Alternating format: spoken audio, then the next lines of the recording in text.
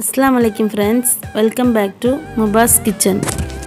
இன்னைக்கு Muba's kitchenல நம்ம பார்க்க போறது chicken tikka masala எப்படி பண்ணலாம்னு பார்க்கலாம்.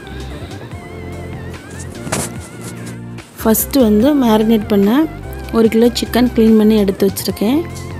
ஒரு 1.5 டேபிள்ஸ்பூன் தயிர் சேர்த்திருக்கேன். 1 டேபிள்ஸ்பூன் இஞ்சி பூண்டு பேஸ்ட், ஒரு 1/2 டேபிள்ஸ்பூன் மஞ்சள்தூள், மிளகாய் தூள் ஒரு 3 ல இருந்து 4 டேபிள்ஸ்பூன் நம்ம காரத்துக்கு ஏற்ப நம்ம போட்டுக்கலாம். 2 டேபிள்ஸ்பூன் பெருஞ்சீரக பொடி, அப்புறம் 1 டேபிள்ஸ்பூன் மிளகு பொடி பெப்பர், அப்புறம் ஒரு 1/2 டேபிள்ஸ்பூன் சீரக பொடி, உப்பு ஒரு 1.5 டேபிள்ஸ்பூன், லெமன் ஜூஸ் ஒரு 1/2 லெமனோட ஜூஸ், தயிர் லெமன் எல்லாம் நல்லா மிக்ஸ் ஆகிற அளவுக்கு நல்லா மிக்ஸ் பண்ணி எடுக்கணும். மிக்ஸ் பண்ணிவிட்டு காட்டுறேன். இப்போ நல்லா மிக்ஸ் பண்ணியாச்சு. இப்போ இதை நம்ம ஃப்ரிட்ஜில் ஒரு 1/2 அன் ஹவர் எடுத்து வச்சிட வேண்டியதான். இங்கே ஃப்ரை பண்ண ஒரு பேன் ஒன்று எடுத்து வச்சுருக்கேன். அதில் கொஞ்சமாக எண்ணெய் சேர்த்துக்கலாம். ரொம்ப நம்ம எண்ணெய் சேர்த்தோம்னா நமக்கு மிச்சம் இருக்கிறது ரொம்ப வேஸ்ட்டு தான் அது. அதனால் கொஞ்சமாக சேர்த்தா போதும். நமக்கு ரொம்ப ஃபுல் இது குக் ஆகணும் இல்லை, ஒரு 70% குக் ஆனாலே போதும்.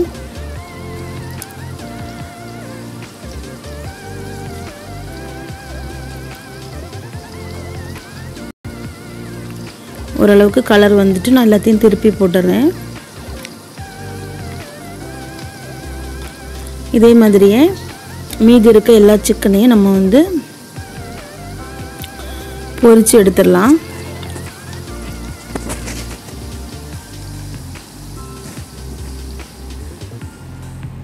கடாய் ஹீட் ஆன உடனே 1 டேபிள்ஸ்பூன் எண்ணெய் சேர்த்துருக்கேன். பட்டர் ஒரு 1.5 டேபிள்ஸ்பூன் இருக்கும். பட்டர் கொஞ்சம் மெல்ட் ஆன உடனே நம்ம பச்சை மிளகா அதை பொடிசாக கட் பண்ணி வச்சுருந்தேன், அதையும் சேர்த்துடலாம். அது கொஞ்சம் ஃப்ரை ஆன உடனே வெங்காயம் ஒரு 2 வெங்காயம் இருக்கும், நல்லா பொடிசாக கட் பண்ணது வதங்கணும். வெங்காயம் ஓரளவுக்கு வதங்கிட்டு தக்காளி ஒரு தக்காளி அரைச்சி சேர்த்துருக்கேன். அதோட பச்சை ஸ்மெல் நல்லா போகிறது வரைக்கும் வதக்கணும். இஞ்சி பூண்டு பேஸ்ட் 1 டேபிள்ஸ்பூன் சேர்த்துருக்கேன். ரெண்டும் சேர்ந்து நல்லா வதங்கட்டும். இப்போ நல்லா வதங்கிட்டு நம்ம மசாலா ஐட்டங்கள் சேர்த்துடலாம். 1/2 டேபிள்ஸ்பூன் மஞ்சள்தூள், மிளகாய்த்தூள், பெருஞ்சீரகத்தூள், அப்புறம் மிளகுத்தூள், அப்புறம் கரம் மசாலா பொடி, இது எல்லாமே 1 டேபிள்ஸ்பூன்.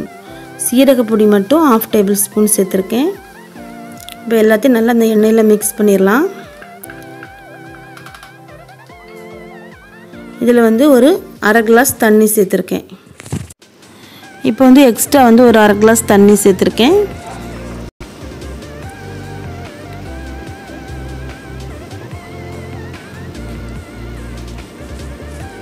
உப்பு ஒரு 1/2 டேபிள்ஸ்பூன்.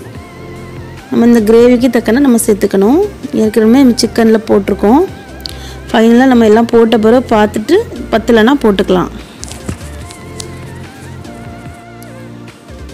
இந்த ஸ்டேஜில் நம்ம சிக்கனை அதில் சேர்த்துடலாம்.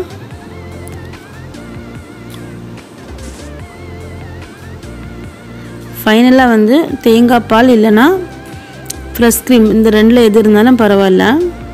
நம்ம ஒரு கிளாஸ் சேர்க்கணும். அதில் நான் டெய்லி பாலாடை எடுத்து வைக்கிறதுனால வீட்டில் இருந்தது, நான் அதில் ஃப்ரெஷ் க்ரீம் பண்ணி சேர்த்துருக்கேன்.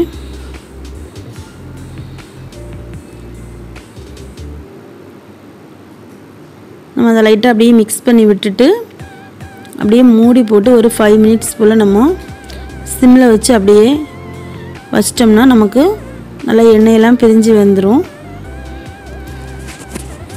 பாருங்கள், மாஷா சூப்பராக வந்திருக்கு. டேஸ்ட்டும் செமையாக இருந்துச்சு.